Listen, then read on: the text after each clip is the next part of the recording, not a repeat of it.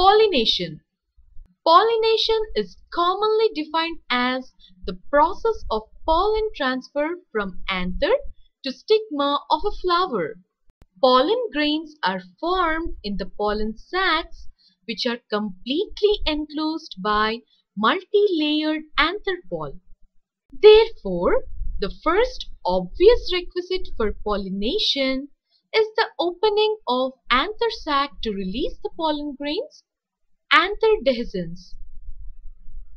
Depending on the source of pollen, pollination can be divided into two types. 1. Self-pollination, autogamy. 2. Cross-pollination, allogamy. Self-pollination, autogamy.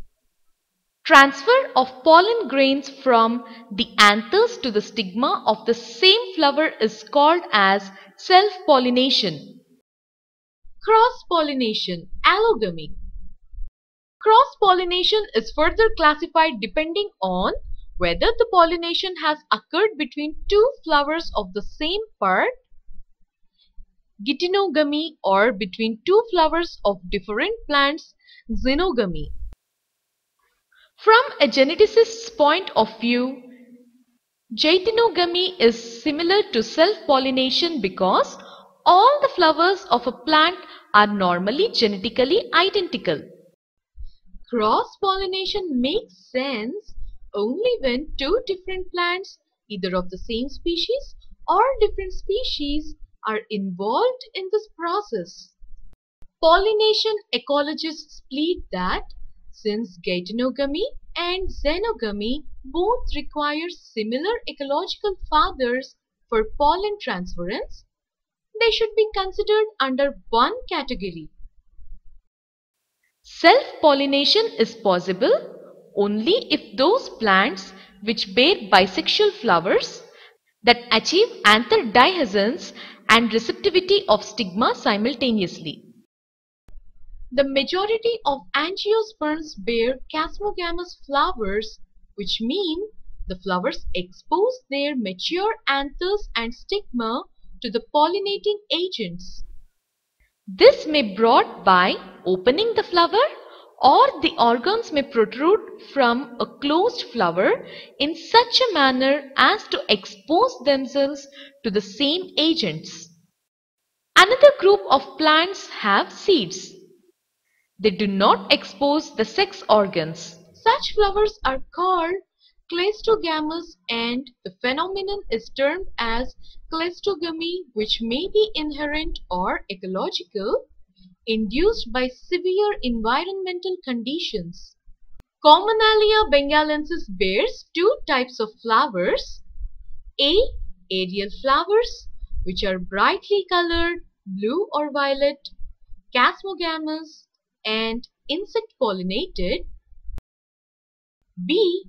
Underground flowers, which are dull and cleistogamous flowers borne on the subterranean plants of the rhizome. Under certain environmental conditions, the plants which commonly form chasmogamous flowers start providing cleistogamous flowers. Inside the ovary, it consists of ovules, and each ovule has an egg cell which is a female gamete. The pollen that is produced by pollen grain transfers from stamen to stigma. It moves through the style and reaches the ovary. The male germ cell or male gamete produced by pollen grain fuses with the female gamete that is present in the ovule. This is called as fertilization. Double fertilization. S.G. Navashin, 1898, was the first to show that both the sperms released by a pollen tube are involved in fertilization. They fertilize two different components of the embryo sac.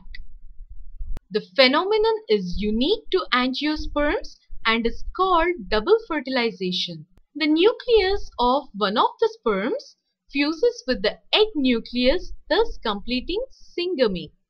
This results in the formation of a diploid cell, the zygote.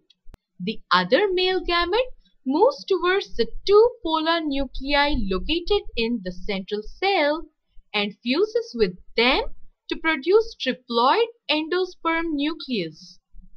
As this involves the fusion of three haploid nuclei, it is termed as triple fusion. Since two types of fusion, syngamy and triple fusion, takes place in an embryo sac, the phenomenon is termed double fertilization, an event unique to flowering plants. The central cell after triple fusion becomes the primary endosperm cell, PEC, develops into endosperm, while the zygote develops into an embryo.